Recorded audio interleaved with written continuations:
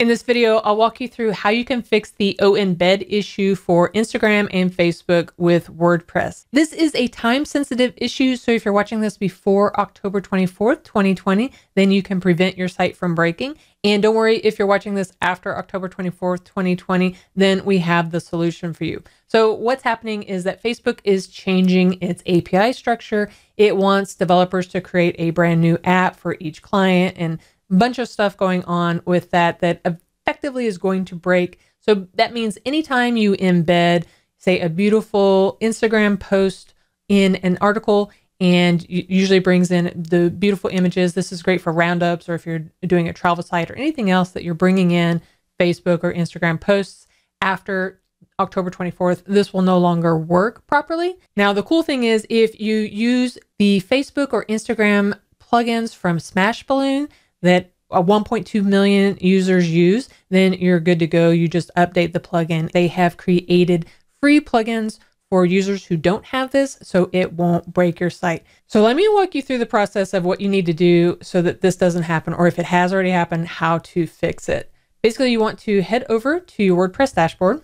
And if you use both Facebook and Instagram on any pages, then you'll want to install each of these. So we'll go to our WordPress dashboard. Let's go to plugins, add new, and you can just type in Smashballoon. And once you bring that up, you see that the Smashballoon social photo feed, that's the one we want. It's the formerly Instagram feed. Let's install that one. And then once you install it, we'll also need to activate the plugin as well. Great. Once you see that it's activated here, you want to come over to the left to find Instagram feed. And you see embeds right here. We need to click on that. We need to enable Instagram embeds. Just click a quick item. They say connect to Facebook because Facebook owns Instagram, so they're going through that portion. So just connect it.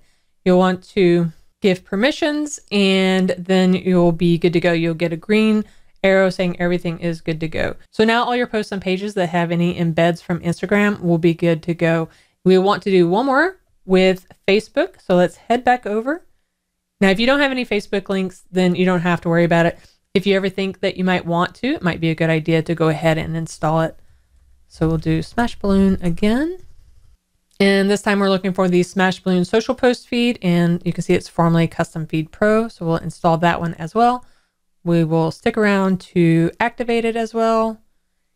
And now that we see it here, we can do the same thing. Go to Facebook feed, go find embeds, and we see that it's pulled in as well. Now there's an alternate to Smashballoon plugins. If you want, you can embed something like embed plus plugin that will require you to do an API, create an app and all that. But if you want to, you can do that. And we'll have a link in the description below that will take you to our article where it talks a little bit about that.